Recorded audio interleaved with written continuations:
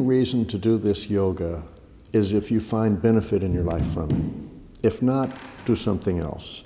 Yoga should be a tool for the rest of our life. The goal is not to just do asanas. We're not trying to become an asana machine. So I like to say it in this way, that there is a difference between doing yoga or just making an asana of ourselves, right? So we can make all kind of shapes, but if that's all it was about, who would be the greatest yogis in the world? Would be gymnasts, circus people, whatever. When I practice yoga, when anyone practices yoga, it's as though we create a prana bubble. We create a filtration system around our body. So when we practice, we can't control a lot of things. For instance, the economy, the weather, is it too hot or too cold? Is there possibly some violence? Could there be, we don't know what we may encounter, what potential dangers are there or challenges or whatever.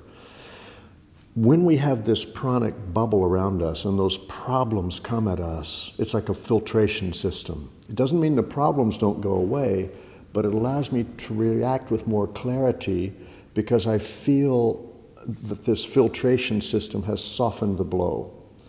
But as that pranic bubble begins to fade, life feels so much more harsh and it's difficult, and so you do your practice and build another bubble. And so the reason that people keep coming back to yoga is because it works. It's a balancing act between effort and effortlessness. When do we push? When do we relax? When do we strive? When do we back off? You can take this into any aspect of life. Relationships, business, whatever. There's moments where you have to be very focused and push something in a certain direction. Other time you have to let go. You know, sometimes though, people say, just go with the flow, man. But that's really not yoga. In Texas, we say only dead fish go with the flow. With the idea is you don't just only let yourself go. Yoga means you make great effort, but it's effort with focus and intent and a calmness. It's not just let whatever's going to happen, happen.